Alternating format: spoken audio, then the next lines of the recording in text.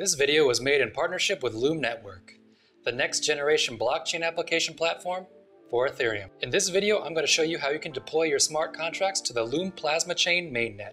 Before we get started, if you haven't already, make sure to subscribe to this channel and click the notification icon so you can stay up to date whenever I post a new video. Let's get started. The first thing we need to do is head over to the Loom developer dashboard.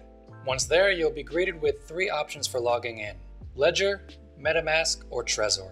If you don't already have an account, you'll be greeted with a prompt asking if you have a Relentless Marketplace account. If you do, you can go ahead and link that account.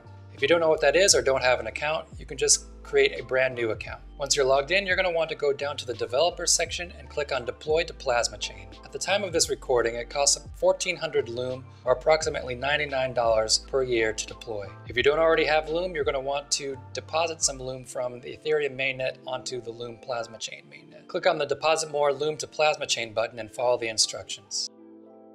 Once you have enough Loom deposited to the Plasma Chain, you're going to want to create a deployment key. Return back to the Deploy to Plasma Chain tab under the Developers section. Then click Generate New Key. A window should pop up and you should see a 12-word recovery phrase. Make sure you copy this 12-word recovery phrase and keep it in a safe place. If you lose this, you will not be able to deploy to the Loom Plasma Chain. After you've copied down the 12-word recovery phrase and stored it in a safe place, click the checkbox and then click Done. Select Tier 1 1400 Loom and then click Add Key. Follow the instructions and then you should have a newly whitelisted Loom public key.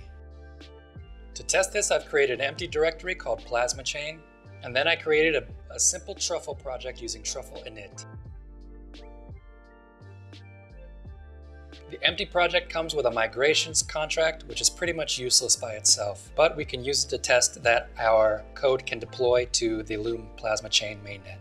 Next, we want to use Yarn or NPM to install Loom Truffle Provider, Loom.js, JS SHA-256, and BIP39. Next, we'll copy our 12-word recovery phrase into a file called loom_mnemonic. Now we can edit our truffle-config.js file. We can add our required dependencies. Next, we can read in the 12-word recovery phrase from our loom_mnemonic file. After that, we can create our default config object with our networks property and a property called loom_mainnet. This will be the network we're going to deploy to. In our provider property function, we will set up our chain ID, which will be default, and our write and read URL for the Plasma Chain mainnet.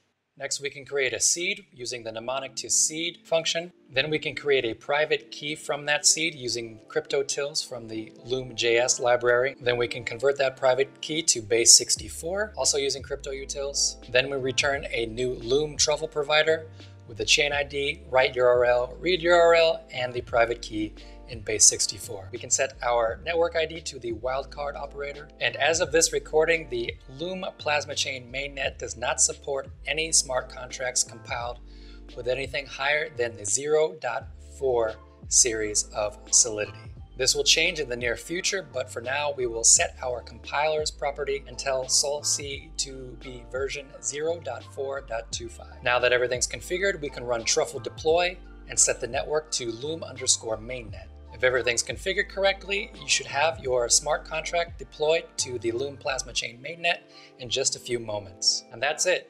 That's how easy it is to deploy a smart contract to the Loom Plasma Chain mainnet. If you enjoyed this video, make sure to smash that like button. If you have any comments or questions, make sure to leave them down below. And just as always, thanks for watching, and I'll see you in the next video.